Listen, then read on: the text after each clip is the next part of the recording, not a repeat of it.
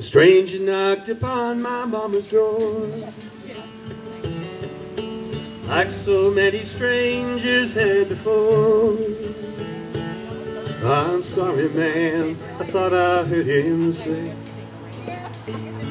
and I don't mean to intrude upon your day, but my pappy was here fighting for the South in that fearsome battle fought around your house.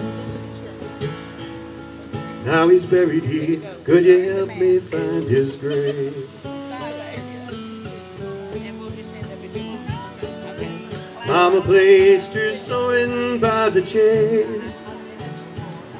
She spoke to him with gentle love and care, as she led that stranger out across the field.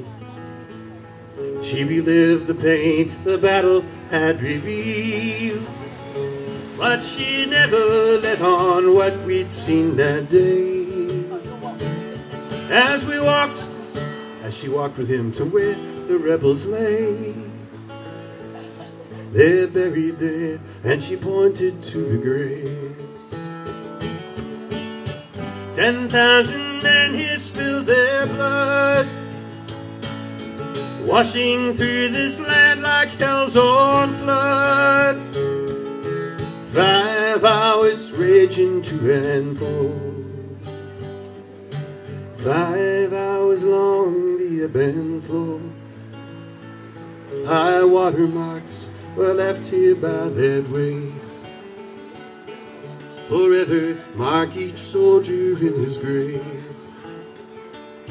I could see those awful memories in her eyes.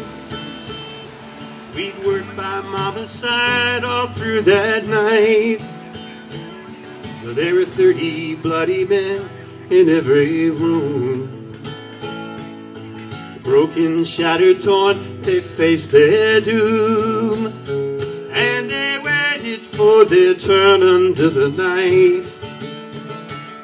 As we fought to stem the tide for every life, now they're buried here, the ones we couldn't save.